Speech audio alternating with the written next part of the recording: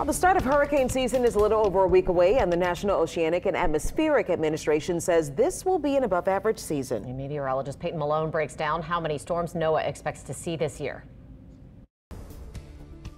I'm here at the Jefferson Parish Emergency Operations Center, where NOAA released its 2025 hurricane season outlook earlier.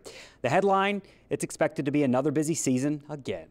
Here are the numbers. Forecasts are calling for 13 to 19 named storms, 6 to 10 hurricanes, and 3 to 5 major hurricanes. That's Category 3 or higher.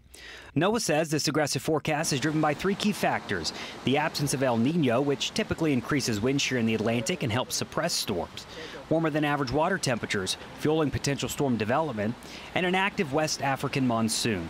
That's a weather pattern that helps generate tropical waves that can become Atlantic storms. This outlook for 2025 comes on the heels of NOAA's most aggressive forecast, which was just last year.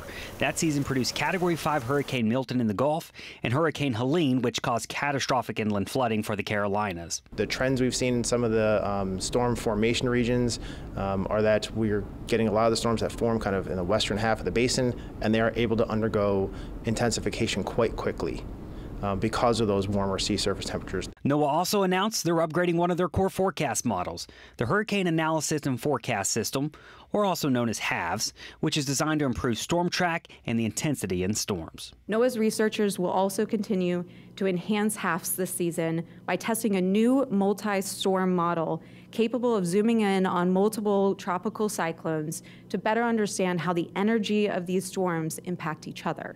Emergency managers and meteorologists like to remind you that it's not about how many storms form, it's about how many storms head your way. They're urging you and your families to get ready now, prepare those kits as we head towards June 1st. In Gretna, Payton Malone, WWL, Louisiana.